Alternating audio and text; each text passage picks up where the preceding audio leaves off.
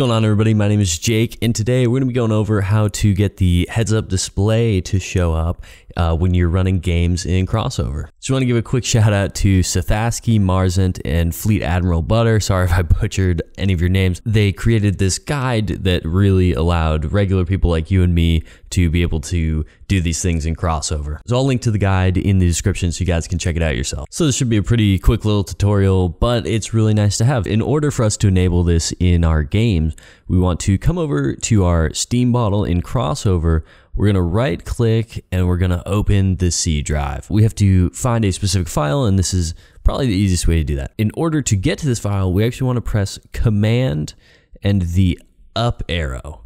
And what that does is it's going to bring us up to the parent directory. Whatever folder that C drive was in, it's going to bring us back to that level. And we are going to right click this cxbottle.conf file, and we want to open it with our text editor. And then we want to scroll all the way to the bottom where we can see that we have this DXVK underscore HUD, and then we have equals to, and this is where we can input the information that we want to show up in our HUD. So in my last video, I had everything show up, and the easiest way to do that is to just set it equal to full, and this is gonna have every single option show up while you're playing. So you're gonna make the change, and then just hit Command S to save the file. And if you have your Steam bottle currently open, you are gonna have to reboot that. The easiest way to do that is just right click the bottle and then click Quit Steam DXVK Test or whatever your bottle name is. And then from there, you can either open Steam or you can go,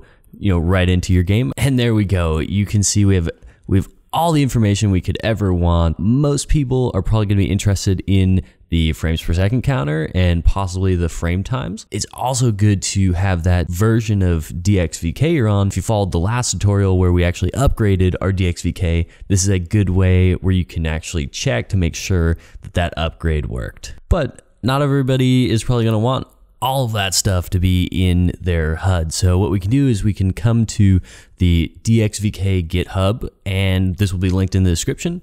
We can scroll down to the HUD, and here we can see every piece of information that we can put in there. So if you only want the FPS, we're going to use this code FPS. And we can actually put multiple of these by separating them in a comma list. So you guys can look through this list yourself, decide, hey, that looks pretty cool. I want to do this, this, and this. So I decided that I want my FPS, my frame times, and the GPU load to show up in my HUD. And that's it. So we are going to come back to that file, the cxbottle.conf, and scroll to the bottom, and here's what we want to do. We want to take the specific value that it tells us to input. We are going to need quotation marks around it, so we're going to do FPS, comma, frame times, comma, GPU load for the configuration that I decided I wanted. It's very important that you do not have spaces in the comma separated list. Took me like 30 minutes to figure this out. Type in whatever you guys want to put in, and then you want to hit Command S to save the file. We're gonna come over to our bottle. We're going to reboot it, so we're gonna quit it. Now we're back in the game, and you can see in the top left corner, we got the FPS, the frame time, and the GPU load, exactly what we wanted.